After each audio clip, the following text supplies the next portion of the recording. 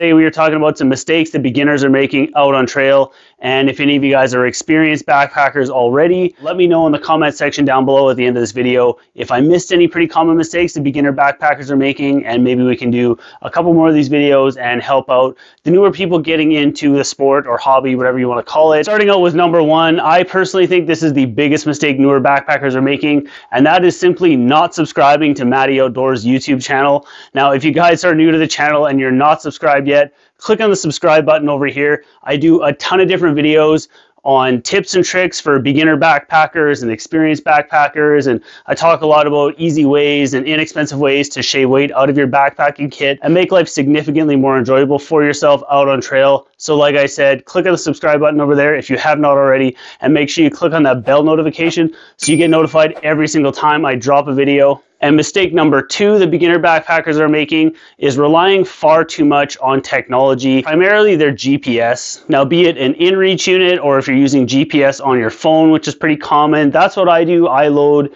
GPS programs like Gaia and View Ranger onto my phone, and I do use those a little bit for navigation out in the backcountry. A GPS unit should just be there as a buffer to help promote your map reading skills and using a compass. I'm sure we have all seen it on Facebook groups and different social media groups, a newer backpacker getting into the sport, and they're asking about a certain trail or a certain route, and they want to get out there in the backcountry, and they start asking for a GPS track for that trail to make sure that they don't get lost. And there are so many newer backpackers out there that are using this app called All Trails, and they're getting the All Trails Pro, and they're downloading maps and using the GPS tracks that are loaded into All Trails.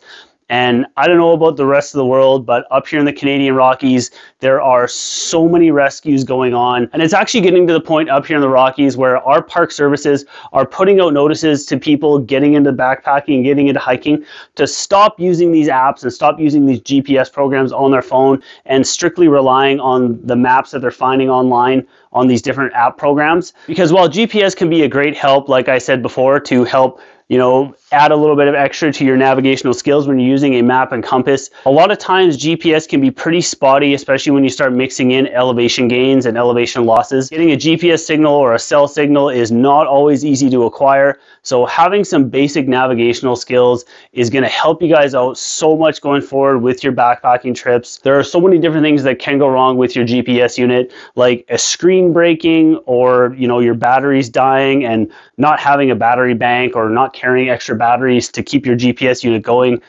Screen breakings tend to be the most common one that I do read about online. You can even lose your phone or your GPS unit. So just simply relying on a GPS unit to navigate is not the way to go. So if you're getting into backpacking, definitely get yourself some map and compass skills. The third big mistake that beginner backpackers are making is not following or not knowing leave no trace principles. If you're not familiar with leave no trace or LNT principles whatsoever, the easiest way I can explain it is leave no trace principles is a pretty basic guide on how to not be a douchebag out in the backcountry. It covers pretty basic stuff like, where to set up your camp location, how to keep a clean camp, staying on trail and not picking flowers, and how to dig a proper cat hole, to dispose of your human waste.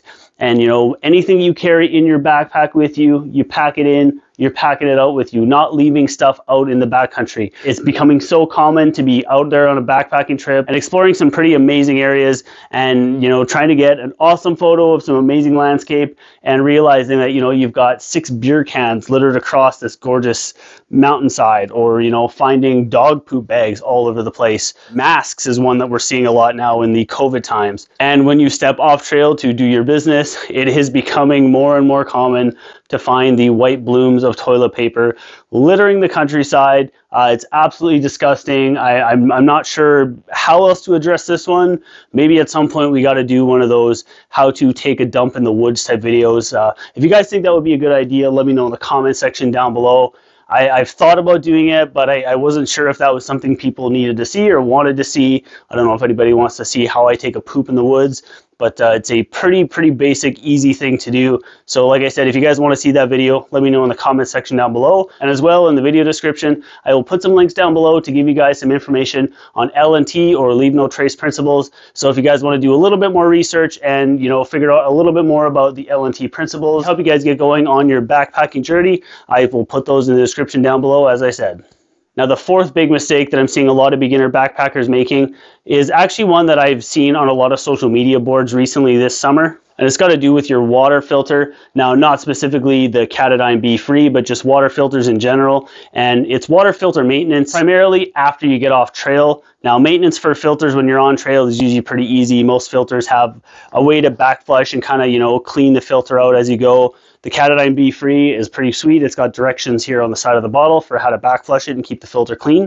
But when you get home from a backpacking trip is where a lot of people are having issues with their water filters, and people are ruining water filters, and it's costing them money in the end because they end up having to go get a new filter. And it has to do with how to properly store your water filter when you get home from your backpacking trip. You want to get your filter to dry out as much as possible before storing it away. Because if I keep the water filter to my Be Free attached to the little Hydro Pack bag it comes with, this will create mold inside the water filter. And the last thing you want to deal with when you're, you know, going to filter up some water is deal with a moldy water filter. So just taking your water filter and leave it sit out on your counter in a place where it's going to be able to dry out. Let it sit for a couple days. Once it's dried out, put it back with the rest of the filter bag. You know, you can squeeze all the air out of it or whatever, tighten it up. And that's how I store my Katadyn Be Free.